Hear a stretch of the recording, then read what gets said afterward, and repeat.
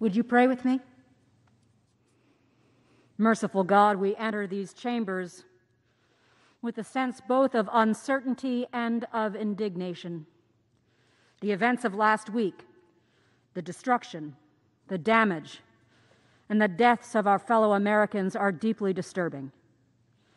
The seeds of discontent were sown across our country, and we have reaped the whirlwind. Almighty God, speak into this storm. Allow your Holy Spirit to descend upon the chaos and minister to our hearts.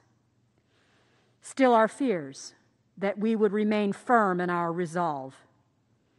Still our anger that we would yield ourselves to your gracious design for this nation.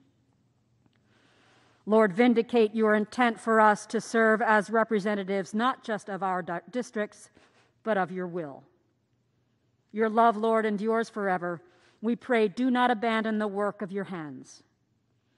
And as the Spirit moves among us, inspire us again with your purpose.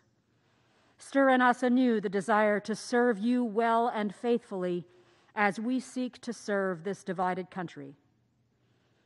Call us to hear the words of your mouth and praise you with our lives this day and in the days to come. For we pray these things in the strength of your holy name. Amen. Amen.